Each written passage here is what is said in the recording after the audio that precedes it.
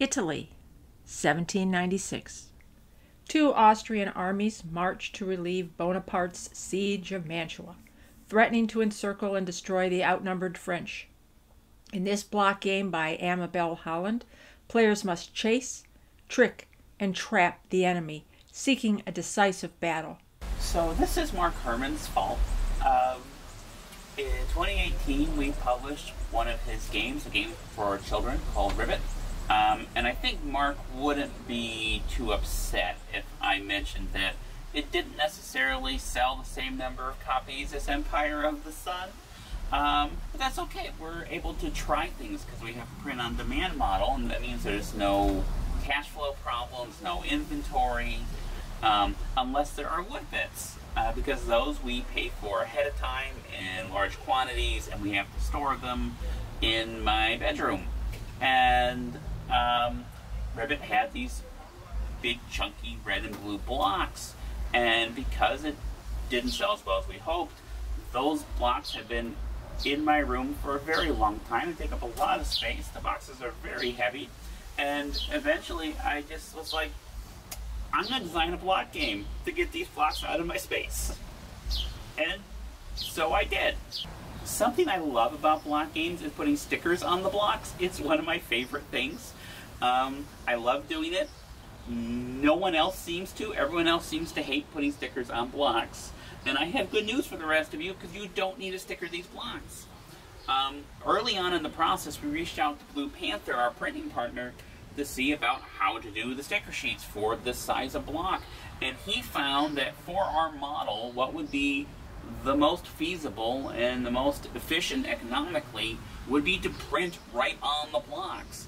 And after a bit of trial and error and trying different techniques, he found the one that let us print on the blocks in a very attractive fashion. Bonaparte threatens the 4 Austrian blocks in Padua. Next turn, they'll strike with a pincer move. That's unless Austria strikes first. You can escape, refusing battle, if you roll equal to or under the number of attacking blocks.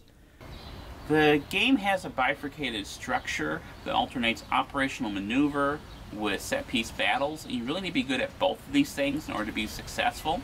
At the same time, I don't want them to feel like two separate games. I really want them to integrate and fold into each other.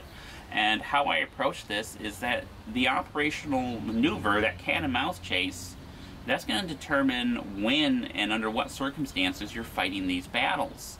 If you have an army that's much bigger than yours coming at you, you don't want to fight that battle. And it's pretty easy to escape because you see this big ponderous column coming at you. If it's 4 blocks strong, well, you just got to roll 1, 2, 3, or 4 to get away from them, right? But if you're being converged on for multiple points by smaller groups, you're not necessarily going to see them coming, and you're going to have to make an escape roll against each of those groups. If you fail any one of those, then you have to fight a battle against all of them. And that dynamic, that push and pull, I think really gives the operational game its flavor and really informs how the battles play out. Unlike many block games, the strength of the block doesn't correspond to a number of dice, but a number of units. Players reveal blocks and alternate deploying units on the battle display. Units are drawn from a pool with randomized morale values. Winning battles improves the morale of the pool, while suffering casualties degrades morale. Once all units are deployed, the attacking player rolls 2 dice to determine the minimum number of rounds for the battle. Players then alternate turns spending commands to activate their wings. Moving a wing costs a single command regardless of its size. With 3 wings to Austria's 4, France is in danger of being outflanked on their right. An early turning maneuver hopes to extend her line, but reveals the morale value of its frontmost unit. Austria protects the flank of her deep 3-unit wing by advancing her shallow right, but this only leaves 2 commands and 3 wings. She chooses to leave the center behind, apply pressure on the French right. France meets this by completing their turning maneuver. Then she attacks on the left. Because 2 units make up the attacking wing, this costs 2 commands. She adds the number of units to the roll. This isn't more than the enemy's morale, so they survive the attack. Austria spends 3 commands to attack with their deep formation. This roll is enough to eliminate the front unit, so the same roll is compared to the back. The entire wing is wiped out.